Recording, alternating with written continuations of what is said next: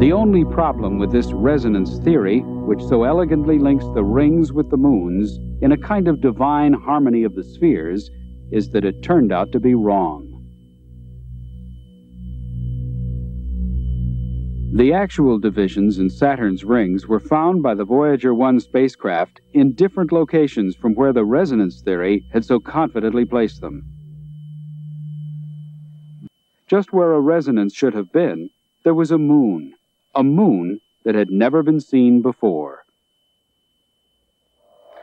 It's this little insignificant tiny body orbiting just outside the bright ring system that its own gravitational interaction keeps those particles in place. It kept the rings there for... Voyager also discovered another 2 moons orbiting just inside and outside this F ring. S13 and 14 behave like shepherds, fencing the F ring into a narrow line.